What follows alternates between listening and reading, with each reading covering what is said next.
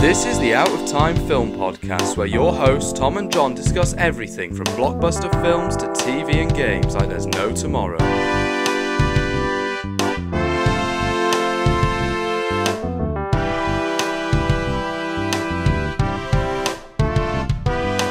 Hello and welcome to the Out of Time Film Podcast. I'm Tom. I am John. And this week we are talking about Lego Star Wars Rebuild the Galaxy. Tom, when do you remember the last time you played a Lego game that was Star Wars? See, now I know that your answer is going to be a long time ago, Yes. but I think the last time I played a Lego Star Wars game was last October. I think I played it on Halloween because all my friends were going out clubbing and I wasn't allowed to go. It was because it was a women-only bar, and so I was like, you know what? I'm gonna stay home and Yeah, play Lego Star Wars. that is such a vibe, honestly. Thank you. I love I think Lego so. Star Wars. Lego Star Wars has many memories for me growing up. I loved the sets, building the sets. I loved the games. And then over the years, we got Lego content like the Lego movie. That film was so good. We had so many Lego specials and stuff. And now we've got something that is very reminiscent to the Lego animation that we had. And Lego has so much creativity and so much freedom with its comedy as well. You can see that in this show as well, which I absolutely love. And I had fun with this show. It just really reminded me of those good old days. The good old days. I should put some rousing, inspirational music behind that speech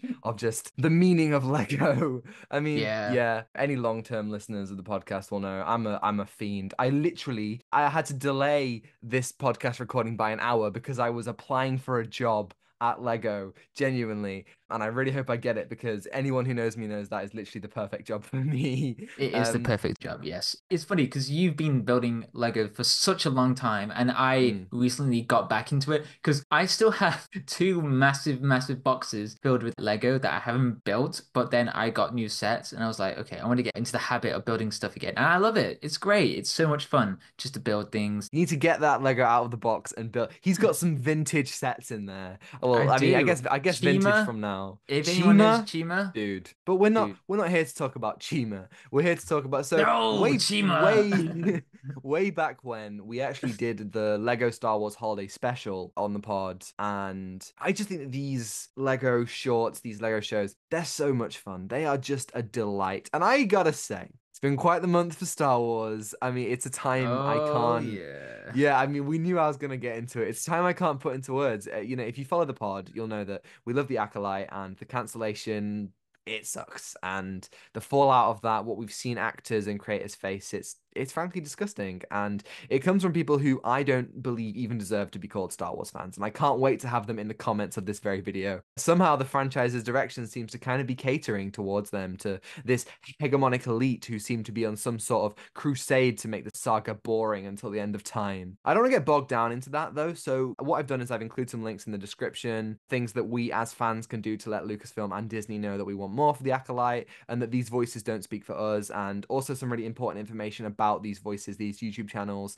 and their negative impact upon numerous fandoms and real people. Information that I think YouTube in particular should be listening to and acting on, because to be paid for this kind of hateful rhetoric it's appalling. And some of the attacks in this last week, I mean, Star Wars Explained, one of the greatest Star Wars channels ever. I've had the pleasure of meeting Alex and Molly at Celebration last year, and just delightful people, and for them to be attacked, it's ridiculous. It's been a tough time to be a Star Wars fan, and I feel that that's something that's been happening again and again. Numerous groups are attacked for their enjoyment and involvement in the franchise, and so I felt that what I needed as a fan was some fun, and I boot up this special, 4 episodes long, and you know what? It was exactly the fun that I needed. It was enjoyable, it was light, it had that Lego kick to it, which made the whole thing even more special. It had so many little nods to fans, and I just had a great time. It was so fun, especially, the negativity that's been happening in Star Wars fandom. This show was such a vibe. It just really reminded me, watching the Lego movie, or the Lego Batman movie as well. And the comedy was just so on point every time. It just kept moving and moving and moving. And yeah, I like the Lego kick as well. You know, he's got that energy, that vibe all the way through. There's one thing I absolutely love about this show is that it doesn't forget about the characters in Star Wars at all. Like Rose, we haven't completely forgot about Rose as a character, Yeah. which is great to see because Kelly Marie Tran, she went through a lot of hate for the character as Rose in The Last Jedi, and it was really sad to see her character just turn into nothing in The Rise of Skywalker. But here, it was just great to see her as like a Sith Lord. I'm really glad that they gave these characters a bit of closure in that, like, they're not integral, but they are actually part of the story. They actually do something for that whole world to see. And here we have this one with Rebuild the Galaxy. It feels like an Elseworld story, which I'm really happy to see because we have Elseworld stories as well, like Marvel, what they're doing, but that is way too messy, trying to reinforce the multiversal thing. But here, they've done it lightly with the multiversal thing. It's not forced. It's not trying to robe it into this world. It's a completely different world, new rules, new characters. That old characters get to be replaced as some of the characters as well. And it was really funny to see that in the story where Wookiees are Ewoks. I knew I was gonna mess that up. I was gonna mess that up. It's fine. He was doing a bit. It's from the show. It's fine. Doing a bit from the show, guys. Don't worry. Yeah, with the Ewoks, the villains. We saw Darth Ray as well, which was so cool. Yeah, there was loads Darth of Jar Jar. Darth Jar Jar, man. No. The prophecy. I mean, I loved just seeing so many corners of the galaxy get represented. Sequels, originals, prequels. It's all there. You've got stuff from Andor. You've got stuff from Young Jedi Adventures. You name it, it's probably in there. There's mentions of so many different corners of the galaxy, and it's like we're celebrating all of it. We're poking fun at the stupid stuff. We're poking fun at the great stuff. None of it feels too sacred. And like you can't really complain about this show. No one's complaining about canon breaks. Canon is what you make of it as a fan. This very much reminded me of something like Visions, where you can just kind of say, yeah, if you want it to be canon, it can be canon, I guess. But it really exists on its own plane of existence, and there's been a lot of people who have been calling for Star Wars What If, a multiversal Star Wars story. I personally think that's a little bit boring. We as fans have always entertained those ideas, but do we really need to see a whole show about what if Anakin never turned to the dark side? Because if Anakin never turned to the dark side, then the saga will be over pretty quickly, And so you'll see the closing credits. It's just like, oh, that's it, guys. That's it, exactly. Yeah. And I really like the idea that we can just kind of explore that in some fun ways. As you said, we get to see Rose back, and Kelly Marie Tran comes back to play her, which is amazing. And also Jana, Naomi Aki coming back as well. She barely gets any play in Rise of Skywalker. There's a bunch of actors who are back, which is always great to see. And it's so fun to kind of follow all of them. But the GOAT, this is one for the Lego fans, because Jedi Bob is Jedi here. Bob, and I am so thrilled that he was in this show, because my God, anyone who knows about Jedi Bob knows that he's a mythic in the Lego community. So to have this show, give him a Star Wars style name. I can't even remember it, but it's like Bobaranium something ridiculous. But like Jedi Bob is his nickname that he hates. We're giving him a character. He's played by Bobby Moynihan, who does it really well. I love this idea that we're taking such a small cat. He is a glup shitter, and we're taking that glup shitter and we're just kind of like moving along with him. It's so fantastic. Yeah, and one of the things that reminded me of you, Tom, was at the beginning of the story, Sig, he was telling about the Star Wars like lore and stuff, and then he was about to say like, oh, and then we're going to talk about Grand Admiral Thrawn. That reminded me of you. You were talking about Thrawn all the time, and it's like, oh my God, is Thrawn abandoning this planet with Ezra? And oh my God, and it's reminded me of you. You told me so many different stories across the galaxy, and it's just like Star Wars is massive, but also there's so many things. It's always like that Malcolm in the Middle meme. Whenever you ask me a Star Wars question, I'm like, John, there's no turning back if you ask me this. It's like there's only one thing. It's like, we're gonna talk about I'm a Gundai, the greatest character. I thought I'm a Gundai was gonna appear out of the story. I was like, you know what? Let's have I'm a Gundai in the story. If there's any place for I'm a Gundai to appear, please, it has to be, because I think that this show kind of sets it up for a season 2. I'd absolutely love to see more of this, because there's so many infinite possibilities. And come on, bring him back. Maybe he didn't die in this universe. Maybe Ima didn't die. Maybe that's the twist. And actually, he's God in this universe, right? Like, I didn't die. I'm a Gundai didn't die. It's poetic. I'm a gun guy, didn't die. That's a pretty hard name. To Yeah. be Oh, the fair, gong droid. I want the yeah, gong well, droid. I was gonna say, I thought that, like, at the beginning when you get the whole like Disney Plus Star Wars bit where it's like, look at all the helmets and all the faces, and then the Gonk droid is like, Gonk. I couldn't help but think of you and just be like, I bet John's so happy right now because his Glupshitto, the Gonk droid, got the representation that it deserved. And if that wasn't enough, the Gonk droid gets a voice, and it's none other than Michael Cusack, the creator of Smiling Friends and Bushworld Adventures. What? What a great day to be a gong droid fan. Oh What a my God. wonderful day! What a wonderful day! Yeah, that was Oh my so God. awesome. That was so awesome to hear that because I was like, wait a minute, that's the guy who went crazy in Bushfield Adventure and then Smiling Friends as well. And I was like, yeah, that's definitely Michael Cusack. That was awesome. That was so cool to hear him as a droid in this one. And it was just like, yes, this is a great day. This is a great day. Oh my God. But yeah, I loved this character. He wasn't too annoying like Claptrap. Borderlands, Yes. I'm looking at you. It's a good point. It's easy to get those characters wrong. And also in Star Wars, every time they introduce a new droid, I'm always like, okay, are we going to just do what we did before? But like you have your B2 emos, you have your L337s, you have your K2SOs. They're all different. They're all different flavors of that kind of droid archetype. And it can be difficult to get that right. But the Gonk was so cute and adorable and just his little one-liners. And I got to say, if it wasn't Michael Cusack, like another actor could have got that wrong. But I think the voice cast just throughout just did fantastic. I think particularly Gaten Matarazzo and Tony Revolori, who are at the center of this, these two brothers who really, you got to sell that dynamic. And for a saga that is kind of central around Luke and Leia,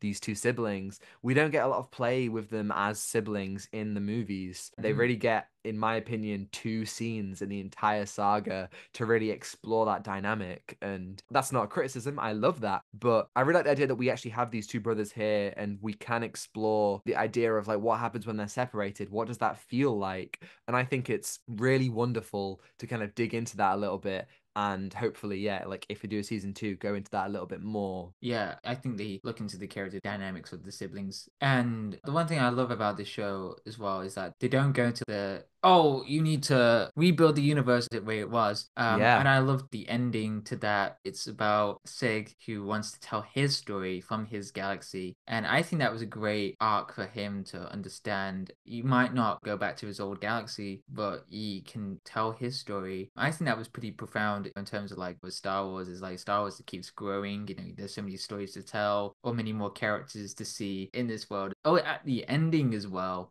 we had the Landalorian. Yeah. I was like, what? Because I could recognize the voice. I was like, that's Lando for sure. And Yeah, then the brilliant. brilliant. Come on. Like, this is.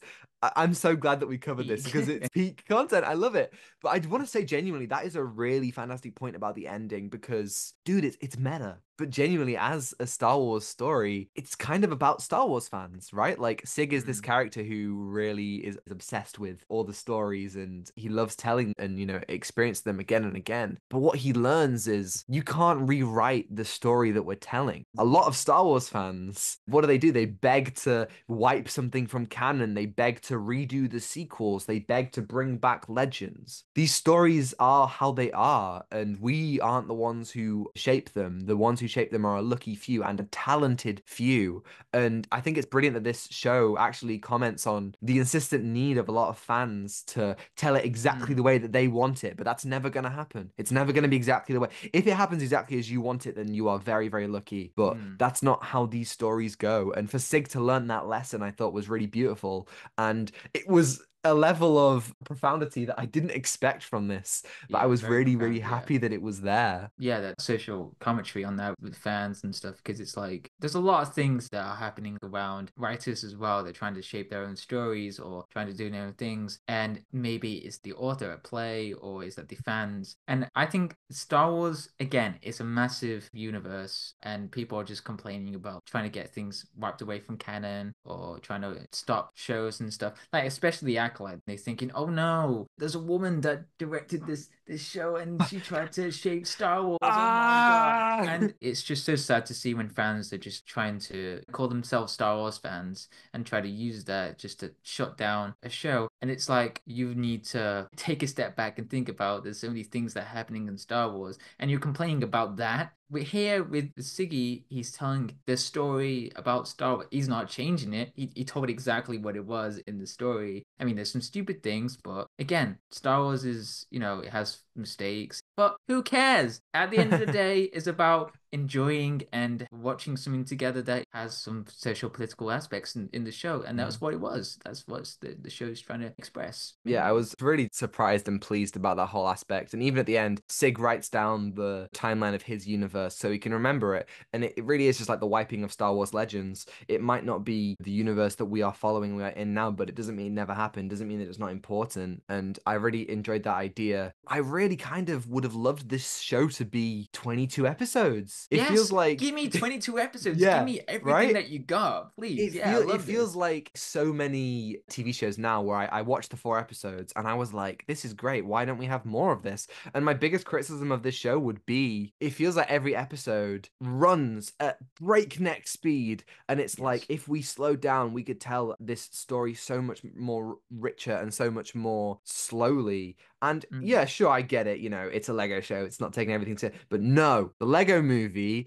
is one of the most profound and heartfelt animated films. Very true. And it knocks you off guard with just how beautiful and poignant it is. The ending, and man. so the ending, exactly. It's so brilliant. I haven't seen that film in so many years, but like even thinking about it, it's a beautiful film. And so I don't think that this series is above that. I do absolutely think that it deserves to be given that extra time. If we get season 2, make it more than 4 episodes. Yeah, maybe 22 might be a stretch. Maybe if you like, maybe double it. See what 8 episodes, what we can explore. But it feels like there's so much that we're doing here. There's so many stories going on. You can dig so much deeper into everything, into the creativity, into the worlds that we've made, into the, what's it even called? The Mos Eisley Marina? Yes. Marina, there you go. Like, let's dig into that planet, spend an episode on that planet. Let's think about this kind of Luke or these kinds of Jedi with Jedi Palpatine and Jedi Jabba, or like an episode where they're in the prison, like in Andor, or an episode where it's this whole climax and we really get to dig deep into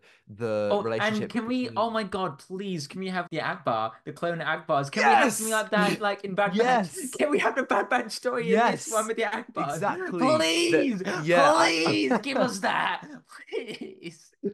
Those of you who can't see John, which is everyone apart from me, he's literally got rocking backward and forwards. Please, literally getting up on his chair. I need the Akbar, but the bad Akbar. Oh my god, yes. The Akbar batch. The back bar?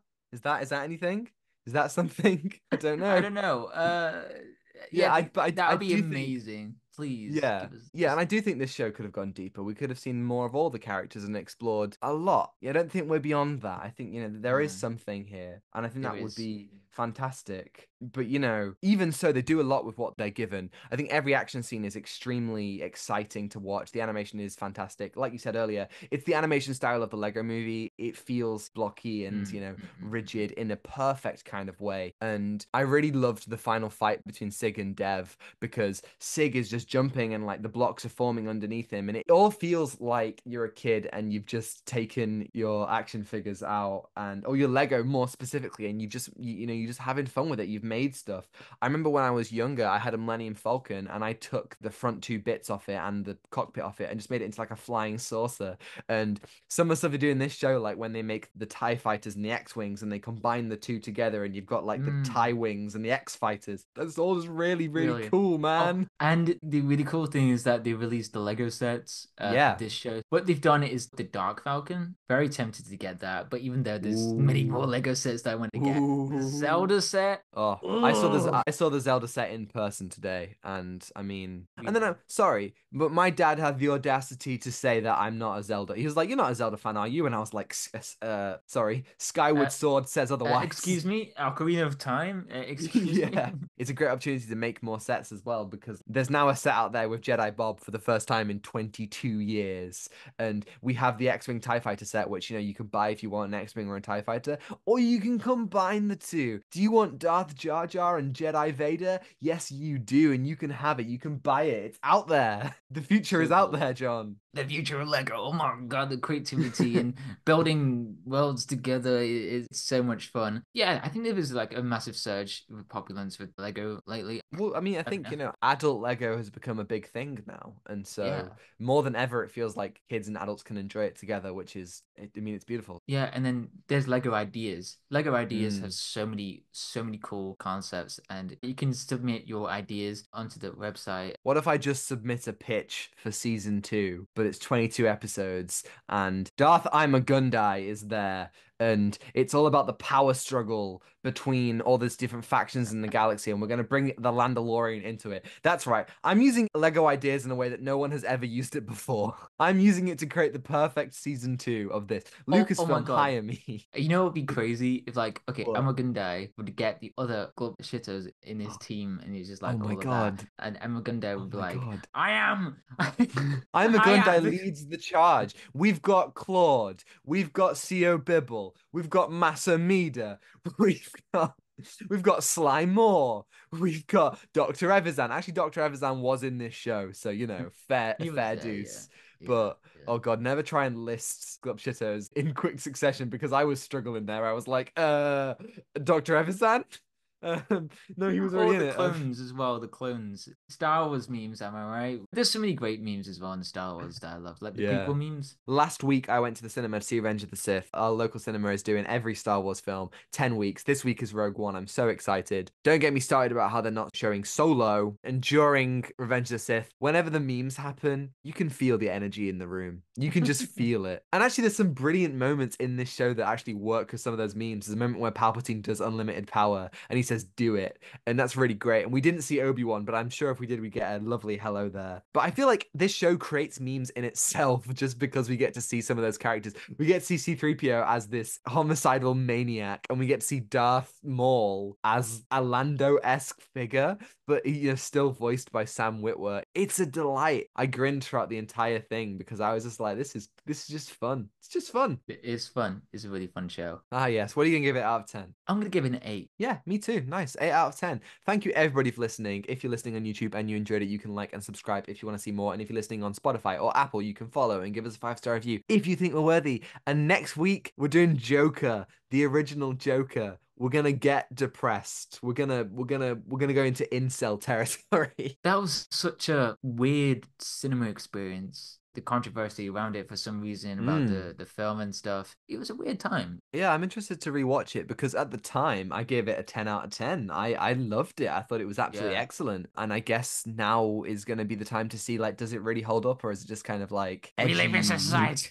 Yeah. Is it going to be like we're trying to emulate Scorsese and that's the appeal? Does that still hold up? King of Comedies? Really interesting. Yeah, that one, yeah. And Taxi Driver, that was the kind of big critique. I guess we'll see. Tune in next week. You can send us an email at outoftimefilmpod@gmail.com. Let us know your thoughts on Joker. We're recording next Saturday, so let us know your thoughts on Joker by then, and we'll answer it right here on the podcast next week. And you can follow us on Instagram at Out of the Time Film Pod to see our incredible thumbnails from Zain Afzal, on Twitter for more thoughts from Tom and me as well. Sometimes I do. And TikTok to see edited clips, which are all also on Instagram Reels and YouTube Shorts. And you can find the links to that all in the description below. Thanks to James-Meyer for the excellent theme and Ronan Phillips for vocals as always. And I think that's everything, really. Yeah, great, cool. Good stuff. Take what you're given. Give nothing back. Goodbye. Goodbye.